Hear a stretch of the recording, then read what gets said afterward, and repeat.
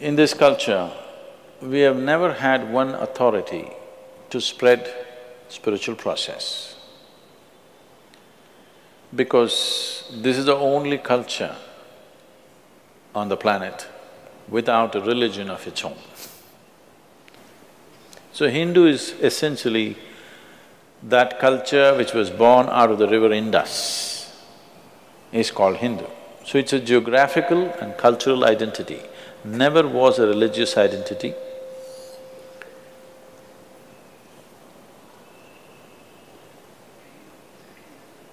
It's only when people came from outside, who came with concretized ideas of religion, they had to give you also one name. So we are this, what are you? We are all over the place. They couldn't understand that, you must be something. In the same place, a million things existed together.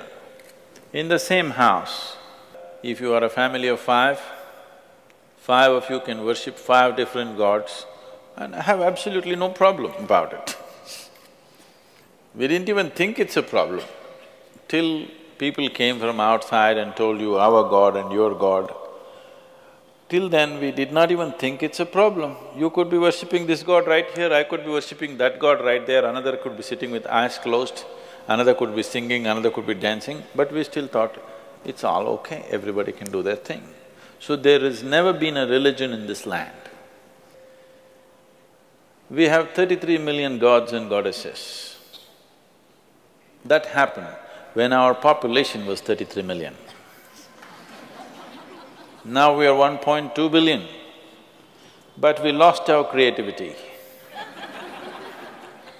Yes. Because outside forces came, particularly Western forces came and they started making us feel ashamed of our gods. Too many gods. Well, there's only one God, as if it's a superior idea. If you can create one, why can't you create a million? You have not seen your one God, right?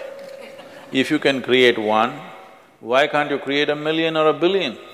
It's just a question of creativity, isn't it?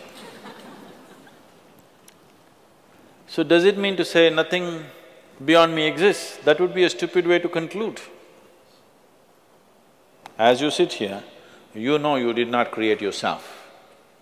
Yes or no? Can you digest your food or digestion happens? It happens. Are you breathing or breathing happening? Are you beating your heart or is it beating? I can go on to your liver and kidney and everything, even to the spleen. Even the tiniest thing in your body, you're not running it, isn't it? It is happening. Are you spinning the planet or is it spinning by itself? You doing nothing. Doing nothing, just tidbits, everything vital is just being done. Yes or no? Everything that's vital to life is being done. You just have to sit here and just enjoy the spin. For that, how many problems? So, this is a land which clearly understood God is our making. That's the reason why in this culture God is not the goal. Mukti is the goal, liberation is the goal, ultimate freedom is the goal. God is never the goal. Yes or no? You don't like it, because you've forgotten. Otherwise, mukti is the goal, isn't it? Mukti means what? Liberation, freedom from everything, including God. You are using God as a stepping stone if you need it. You can grow with God or without God. This is the only culture on the planet where in any of our Indian languages, there is no word for a heretic. Because we never thought anybody is a heretic. We never imagined that there can be somebody like that, because we did not have any established belief system. Everybody can do their own thing. Most plural and democratic process for thousands of years. So, the spiritual movements were started for human liberation. This is not about God. Nobody in the planet, no human being is interested in God, please understand this. People are interested in God because they believe He's a solution for their life, isn't it? Yes or no? You think if you go to God, all your problems will go away, your health problem will go away, your mental problem will go away, wife and husband problem will go away, you can pass an examination without studying, you can succeed in business without working, so many things, incredible things. But it's about you, isn't it? Yes or no? It's about you. So when it's about you, we were straightforward enough to address it straight. We said, this is about our liberation, this is about our well-being, this is about our ultimate well-being, not just immediate well-being. So this is a culture which looked at it this way. So it is a complex array of spiritual movements. Many have died, unfortunately. In the yogic system it says, when somebody asks Adi Yogi, how many paths can be there? He says, if you use your system and go, there are only 112. But if you go beyond your system, how many atoms are there in the universe? That many doorways are there. So we gave the freedom to create your own God. There is something called as Ishta Devata. You can choose your God. If you don't like any, you can create one. Yes.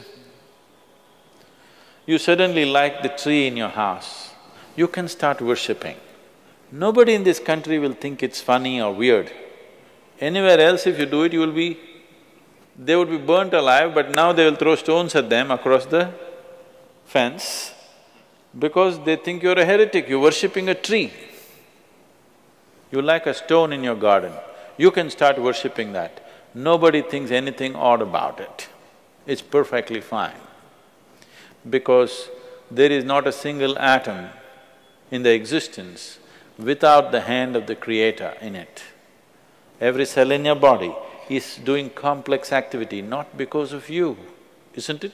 The source of creation is functioning through that. Every atom, all this complex movement of proton, neutron, electron happening, you doing it?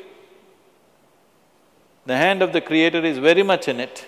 So, every atom is a doorway to the beyond. Because of this, so many varieties of spiritual movements happened. It's unfortunate so many have died in the last 100 years, so many. But still the variety is fantastic. How many of you been to places like Kumbh Mela and things like that? You been to Kumbh Mela? The big one that happened in Allahabad, have you been to that? After 144 years, it comes. If you go and see there, you must go, you will see India, okay? An India of another dimension, which today the educated population in the country are completely missing. It's incredible, I'm telling you. People are putting their last penny and traveling from somewhere just to be there for 2 days and go. I'm saying it's that level of people, where 100 rupees would mean like what 1,000,000 would mean to you, that's how much 100 rupees will mean. That kind of people, putting everything that they have, they come with their families just to be there because somebody has told them on that day if you take a dip, you'll attain mukti. Not that you'll see God, not that God will come and give you a heap of gold, you will attain mukti. Still 800 million people in this country are actively seeking liberation, knowingly or unknowingly. It's an incredible thing, nowhere else on the planet there is such a phenomena happening that there are human beings longing to go beyond their present level of existence consciously. Nowhere else such a thing has happened.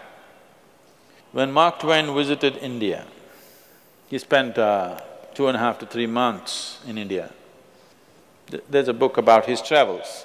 Along the equator, he traveled around the world.